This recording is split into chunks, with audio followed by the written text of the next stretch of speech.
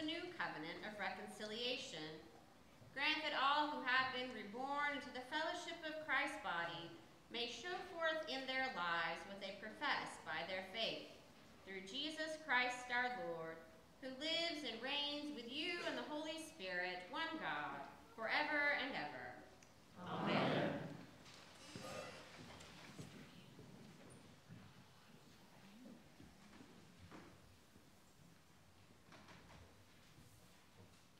A reading from the Acts of the Apostles. Now the whole group of those who believed were of one heart and soul, and no one claimed private ownership of any possessions, but everything they owned was held in common. With great power, the apostles gave their testimony to the resurrection of the Lord Jesus, and great grace was upon them all. There was not a needy person among them, for as many as owned lands or houses sold them and brought the proceeds of what was sold. They laid it at the apostles' feet, and it was distributed to each as any had need. The word of the Lord. Thanks be to God.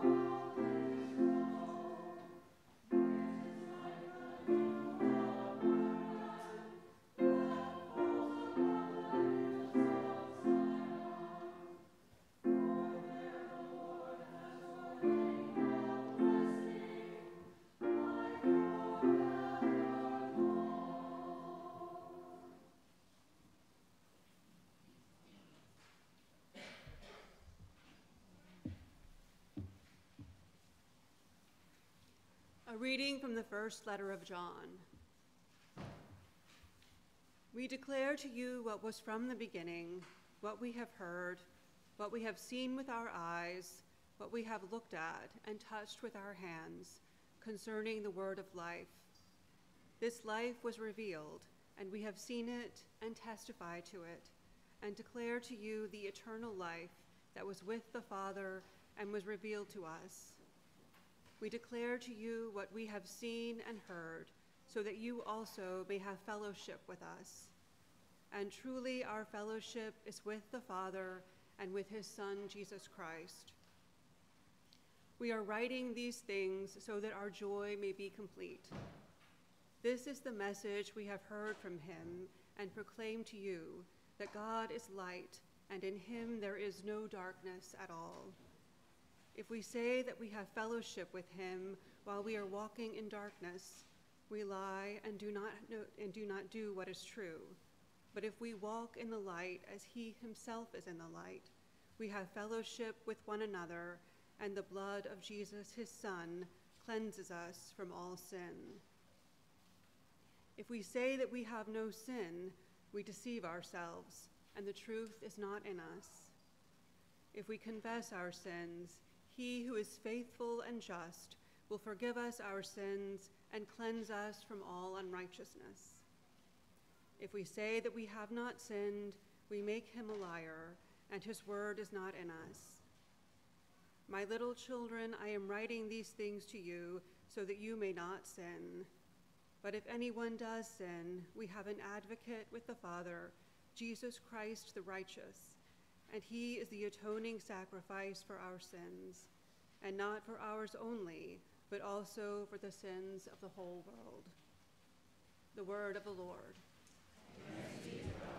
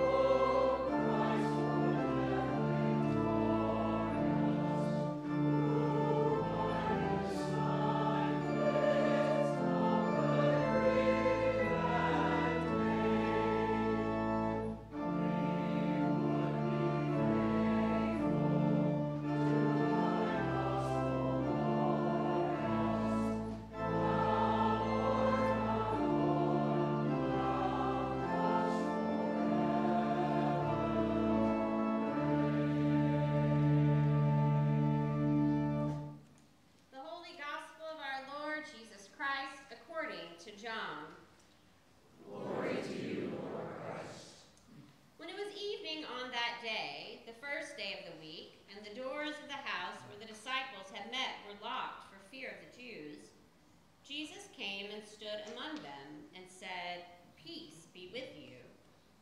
After he said this, he showed them his hands and his side. Then the disciples rejoiced when they saw the Lord. Jesus said to them again, "Peace be with you. As the Father has sent me, so I send you." When he had said this, he breathed on them and said to them, "Receive the Holy Spirit. If you forgive the sins of any, they are forgiven them. If you retain the sins of any, they are retained." But Thomas, who was called the twin, one of the 12, was not with them when Jesus came. So the other disciples told him, "We have seen the Lord." But he said to them, "Unless I see the mark of the nails in his hands, and put my finger in the mark of the nails, and my hand in his side, I will not believe." A week later, his disciples were again in the house, and Thomas was with them. Although the doors were shut, Jesus came and stood among them and said, "Peace be with you." Then he said to Thomas, "Put your finger here and see my hands. Reach out your hand and put it in my side.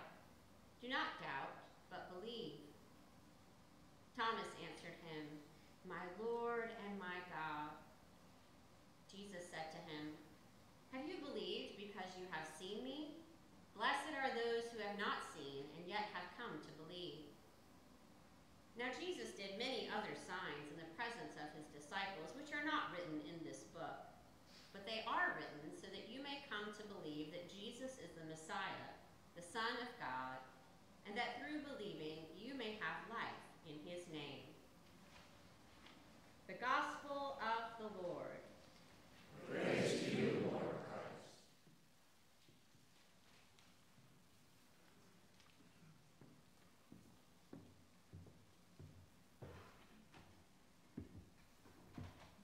In the name of the Father, and of the Son, and of the Holy Spirit. Amen.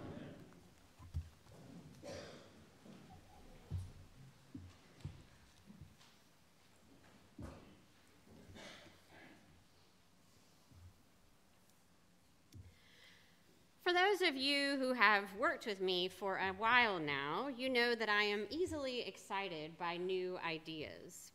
So when Ed and Tyler suggested the Sunday after Easter for Quentin's baptism, I excitedly said yes. I knew we would still be experiencing the high of Holy Week and Easter last week. I knew that baptisms are traditionally celebrated throughout Eastertide. And I knew that having another reason to celebrate this Sunday would be so much fun. What I failed to double check was the lectionary. As soon as I saw the gospel for today, I kind of groaned.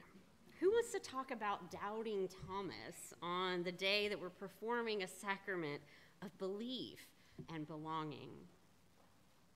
At first glance, John's gospel text today is in fact a terrible text for baptism. First of all, the disciples are making very poor showing of what the community of faith is supposed to look like. You would think that after seeing the empty tomb and hearing Mary Magdalene's testimony, "I have seen the Lord," the disciples would be hitting the ground running, doing the work of spreading the good news, or at least throwing a raucous party.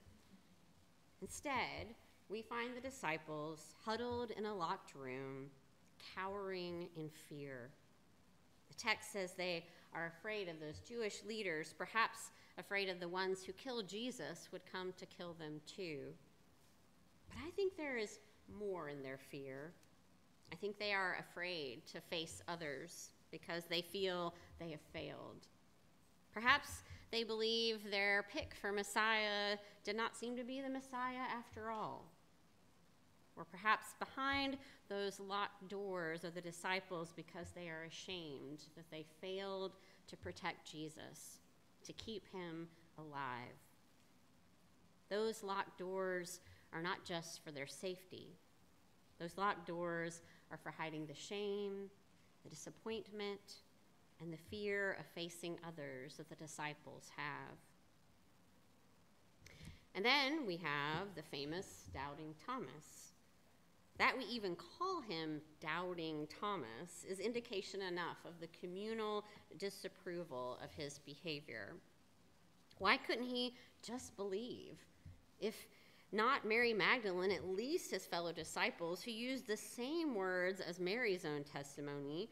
We have seen the Lord, they say to him. Even Jesus seems to disapprove when he asks, have you believed because you have seen me? Blessed are those who have not seen and yet have come to believe. We do not exactly seem to be setting the stage well for little Quentin or anyone new to the church today. But the more I thought about this text, the more I read, the more I realized that this might actually be the perfect text for someone who is new to the community of faith. As little Quentin grows up, I don't want him to think that faith is about perfectly believing, perfectly behaving Christians who perfectly go to church. And although I want Quentin to know about doubt and to have a super healthy sense of questioning and curiosity, the truth is our labeling of Thomas as Doubting Thomas gets in the way of what John is trying to teach new believers. Instead, New Testament scholar Caroline Lewis explains the primary definition of the term doubt has to do with uncertainty. Uncertainty as a category of belief does not really exist in the fourth gospel. One is either certain or not certain, in the light or in the dark. Jesus invites Thomas to move from darkness to light, from lack of relationship to intimacy. There's no middle ground when it comes to believing in Jesus in John. Now stay with me on this one because I realize that dichotomy might actually sound worse than doubting. Instead, what John's gospel is doing is not about exclusion, but about radical inclusion. John is not conveying something about belief, but about incarnation. To be incarnated demands relationship. As a result, you're either in one community or another, but you cannot be not in community. Life, especially abundant life, is dependent on the reality of multiple expressions of connectivity and belonging, whether that be one-on-one or in various sizes of communities. Even God was not alone in the beginning. So, when Thomas says, "My Lord and my God," he's not talking about his own belief or an individualized theology, but rather the intimacy this gospel imagines between believer and Jesus.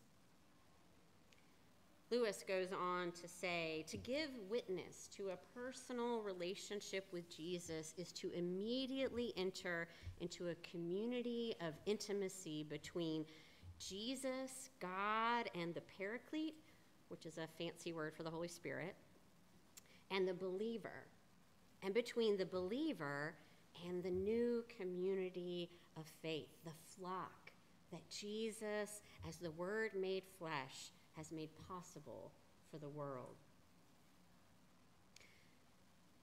On this day, when Thomas the Twin teaches us all about what belief really means, that it is incarnate and intimate relationship with God and with one another, I actually can't imagine a better word for us today. When we baptize Quentin today, we invite him into the relationships already present in this community, the real ones that sometimes cower in shame and doubt, but also the ones that lead to abundant life and blessing. When we pour water over his head and anoint him with oil and commit to supporting him and one another in this journey of faith, we are claiming him not as someone who will always have things figured out, because we don't always have things figured out. But we do commit to the intimacy of relationship with the three persons of the Godhead, with one another, and with the community of faith.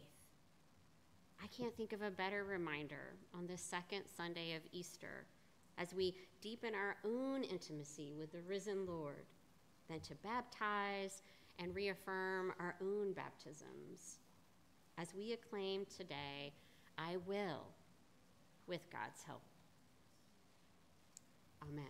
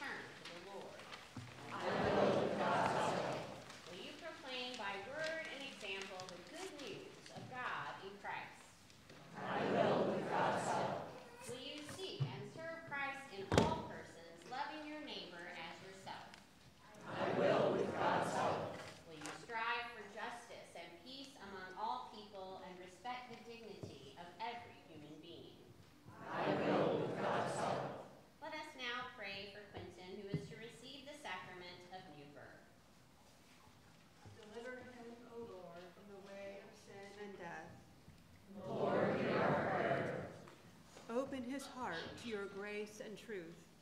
Lord, hear our prayer. Fill him with your holy and life-giving spirit.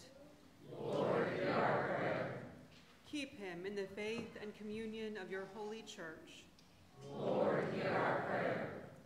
Teach him to love others in the power of the Spirit. Lord, hear our prayer. Send him into the world in witness to your love. Lord, hear our prayer. Bring him to the fullness of your peace and glory. Lord, hear our prayer. Grant, O Lord, that all who are baptized into the death of Jesus Christ, your Son, may live in the power of his resurrection and look for him to come again in glory, who lives and reigns now and forever. Amen. At this time, I'd like to invite any of our children who would like to come forward. Would you like to come forward?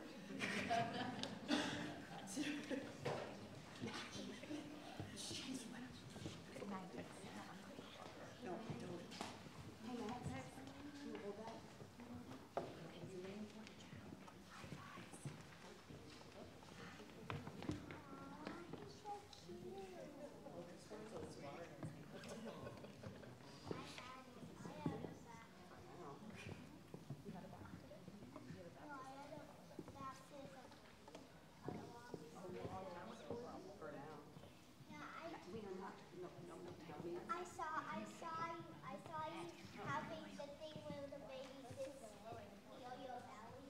The Lord be with you. And also with you. Let us give thanks to the Lord our God.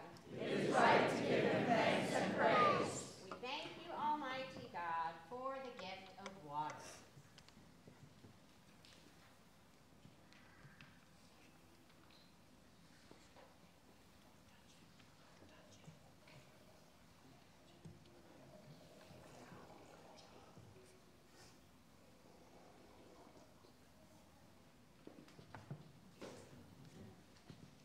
Over it, the Holy Spirit moved in the beginning of creation. Through it, you led the children of Israel out of their bondage in Egypt and into the land of promise. In it, your Son, Jesus, received the baptism of John and was anointed by the Holy Spirit as the Messiah, the Christ, to lead us through his death and resurrection from the bondage of sin into everlasting life. We thank you, Father, for the water of baptism. In it we are buried with Christ in his death. By it we share in his resurrection. Through it we are reborn by the Holy Spirit. Therefore, in joyful obedience to your Son, we bring into his fellowship those who come to him in faith, baptizing them in the name of the Father, and of the Son, and of the Holy Spirit.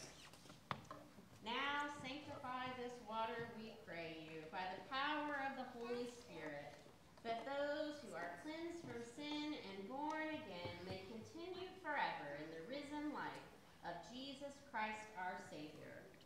To him, to you, and to the Holy Spirit be all honor and glory, now and forever. Amen.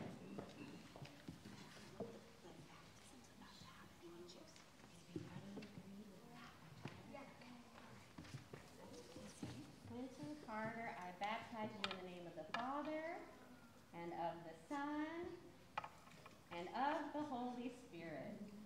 Amen.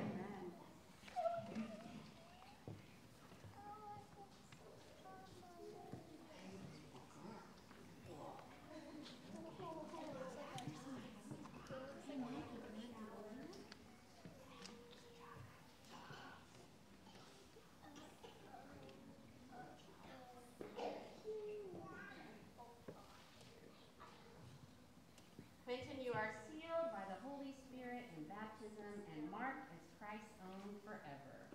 Amen.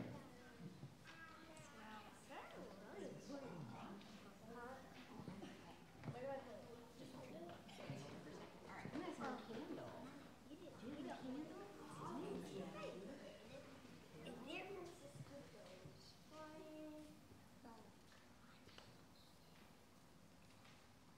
Quentin, receive this light as a symbol of Christ's light now shining in you, and let others see your light and give glory to God. Amen. Let us pray. Heavenly Father, we thank you that by water and the Holy Spirit you have bestowed upon this your servant the forgiveness of sin, and have raised him to new life of grace. Sustain him, O Lord, in your Holy Spirit. Give him an inquiring and discerning heart, the courage to will and to persevere, a spirit to know and to love you, and the gift of joy and wonder in all your works. Amen. Let us welcome the newly baptized. We receive you into the household of God. Confess the faith of Christ crucified, proclaim his resurrection, and share with us in his eternal priesthood. The peace of the Lord be always with you. And also with you.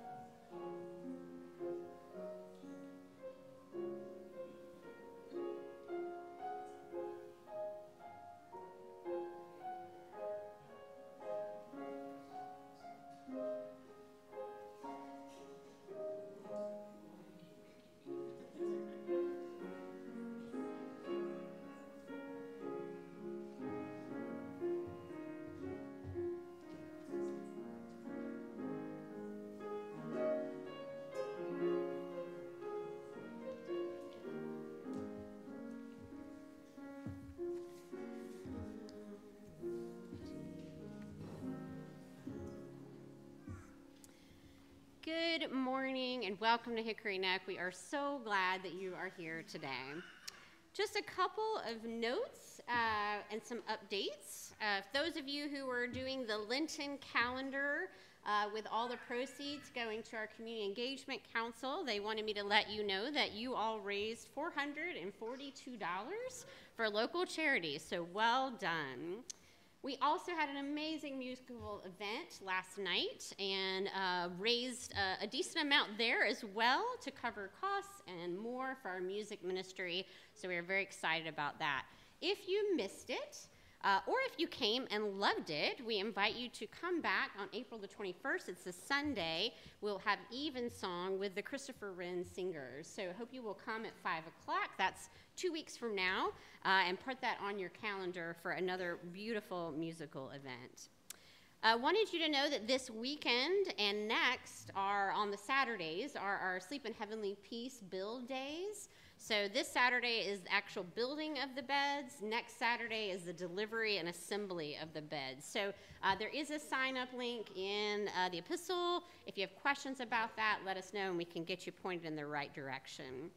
And then also just wanted you to know that we have a Safe Church training coming up at Hickory Neck. Usually you have to kind of go somewhere or you have to do it online for many hours. If you are due for that training or you're not sure but you think you might be due, let us know. But you do need to sign up for it. It's later this month and it's a daytime. It's a Thursday 9 to 3 training. So if that might work for your schedule and you do need the training, let us know and we're happy to get you set up for that. Anything else I may have missed for the good of the order? All right. What's that? Oh, yes. Discovery class starts this week, doesn't it? Yes. Hopefully you already signed up for it. It's on Thursdays at 6 p.m. for the next 6 weeks. This is a Discovery class is a great class for those of you who may be newer to the Episcopal Church, newer to Hickory Neck, or maybe you want to refresh to make sure you know all the things that you think you know. But do please join us. There is a book and a handout, so if you haven't signed up or told us that you're coming, let me know, and we'll get you a book for that. And then also we'll get you the link and everything you need for it. It is on Zoom, so you can do it from home or you can do it from wherever you are, so that makes it really convenient too. So I think those are the big things. Just a quick note about communion. When you come forward, the ushers will direct you forward. You just put out your hands and you'll be given a wafer. If you need gluten-free, let us know. We're happy to give that to you. And then when the wine comes by, it'll be from a chalice. We are drinking from the chalice. We are not dipping or intincting at this time. If you prefer not to do that, receiving bread is receiving communion in its fullness, so you don't have to. Also, if you prefer not to have communion but want a blessing, just come forward and cross your arms over your chest, and the priest is happy to give you a blessing today. Walk in love as Christ loved us and gave himself an offering and sacrifice to God.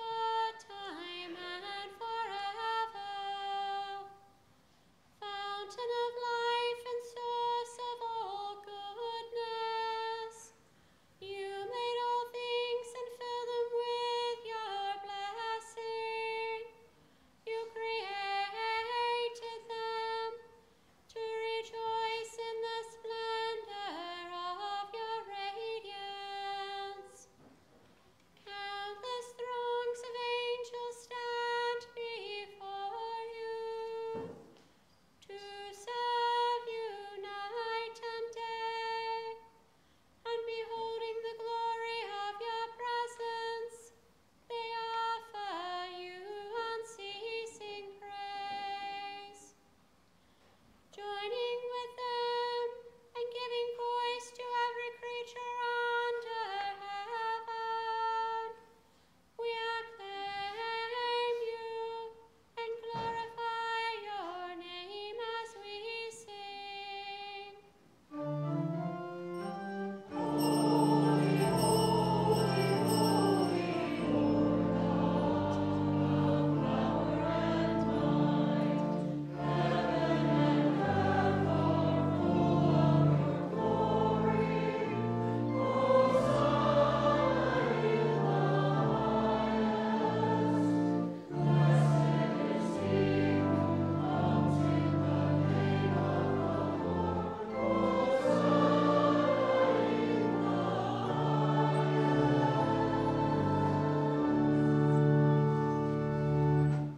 We acclaim you, Holy Lord, glorious in power. Your mighty works reveal your wisdom and love. You formed us in your own image, giving the whole world into our care, so that, in obedience to you, our Creator, we might rule and serve all your creatures. When our disobedience took us far from you, you did not abandon us to the power of death. In your mercy, you came to our help, so that in seeking you, we might find you. Again and again, you called us to covenant with you, and through the prophets, you taught us to hope for salvation. Father, you love the world so much that in the fullness of time, you sent your only Son to be our Savior. Incarnate by the Holy Spirit, born of the Virgin Mary, he lived as one of us, yet without sin. To the poor, he proclaimed the good news of salvation. To prisoners, freedom. To the sorrowful, joy. To fulfill your purpose, he gave himself up to death, and rising from the grave, destroyed death, and made the whole creation new. And that we might live no longer for ourselves, but for him who died and rose for us, he sent the Holy Spirit, his own first gift for those who believe, to complete his work in the world and to bring to fulfillment the sanctification of all. When the hour had come for him to be glorified by you, his heavenly Father, having loved his own who were in the world, he loved them to the end. At supper with them he took bread, and when he had given thanks to you, he broke it and gave it to his disciples and said, "Take, eat. This is my body which is given for you. Do this for the remembrance of me."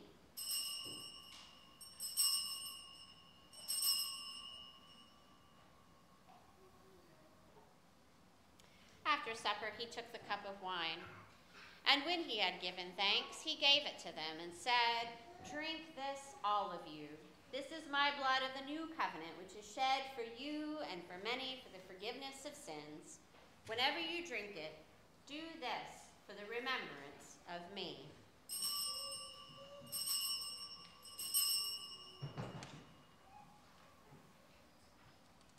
Father, we now celebrate this memorial of our redemption, recalling Christ's death and his descent among the dead, proclaiming his resurrection and ascension to your right hand, awaiting his coming in glory, and offering to you from the gifts you have given us this bread and this cup. We praise you and we bless you. We praise you, we bless you. We give thanks to you, and we pray to you, Lord our God. Lord, we pray that in your goodness and mercy, your Holy Spirit may descend upon us and upon these gifts, sanctifying them and showing them to be holy gifts for your holy people, the bread of life and the cup of salvation, the body and blood of your Son, Jesus Christ. Grant that all who share this bread and cup may become one body and one spirit, a living sacrifice in Christ to the praise of your name. Remember, Lord, your one holy Catholic and Apostolic Church, redeemed by the blood of your Christ. Reveal its unity, guard its faith, and preserve it in peace. And grant that we may find our inheritance with the Blessed Virgin Mary, with patriarchs, matriarchs, prophets, apostles, and martyrs, and all the saints who have found favor with you in ages past. We praise you in union with them and give you glory through your Son, Jesus Christ, our Lord. Through Christ and with Christ and in Christ, all honor and glory are yours, Almighty God and Father, in the unity of the Holy Spirit, forever and ever. Amen.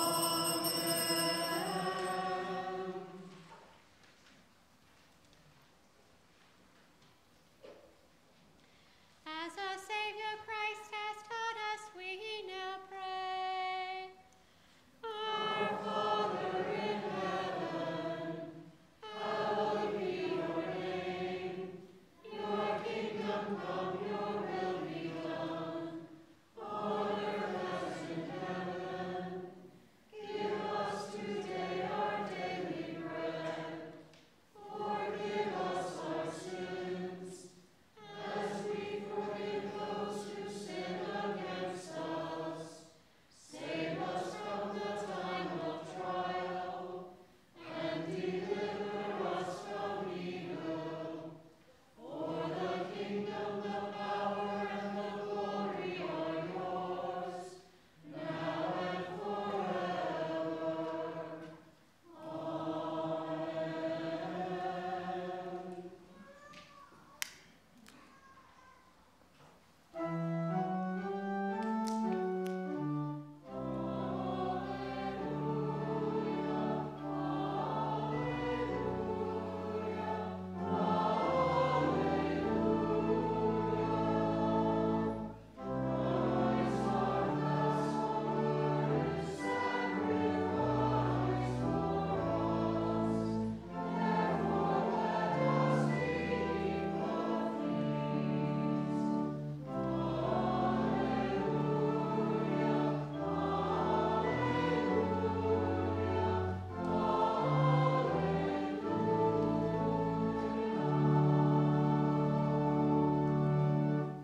The gifts of God for the people of God, take them in remembrance that Christ died for you, and feed on him in your hearts by faith with thanksgiving.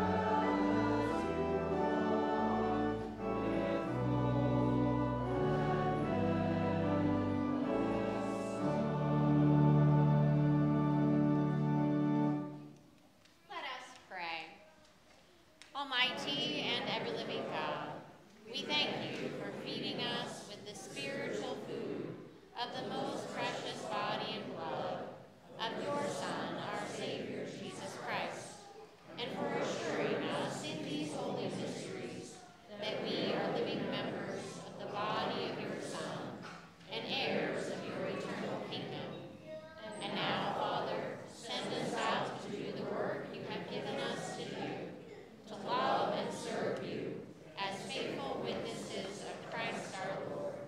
To him, to you, and to the Holy Spirit, be honor and glory, now and forever. Amen. The peace of God, which passes all understanding, keep your hearts and minds in knowledge and love of God and of God's Son, Jesus Christ our Lord. And the blessing of God Almighty, the Father, the Son, and the Holy Spirit be upon you and remain with you always. Amen.